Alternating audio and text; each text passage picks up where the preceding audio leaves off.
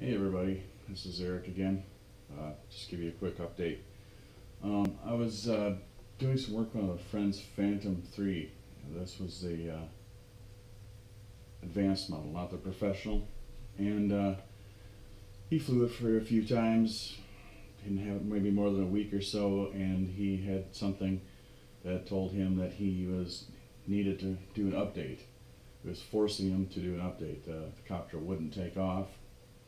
He's got an iPhone, and I believe it's a 6, and he updated the copter, or at least attempted to, but the remote control would not update. It just froze. He was kind of trying to do it through the phone, the app on the phone, and it froze. So I came out, did some research on it, and kind of followed the YouTube videos trying to do an update with the copter. That didn't work. We tried doing it onto an SD card and putting it directly into the remote. That didn't work. I took it home then at that point and tried to work on it. We tried the SD card thing several times, different SD cards, and tried it through the copter, tried it directly, nothing worked. Tried a thumb drive, directly with a thumb drive. That did not work.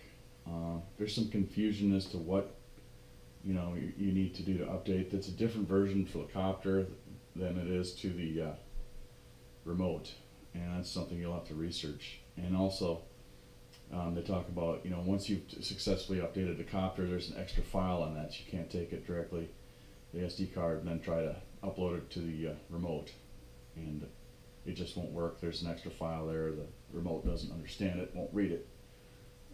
So I messed with it quite a few times, spent about half a day, and what I finally found out of desperation was I took my wife's phone. She's got a Samsung Galaxy, can't remember what model, but Android based, I guess, and downloaded the DJI Go app on that, hooked it up to the remote, fired it up, and went through the download process again using my wife's phone, and it worked.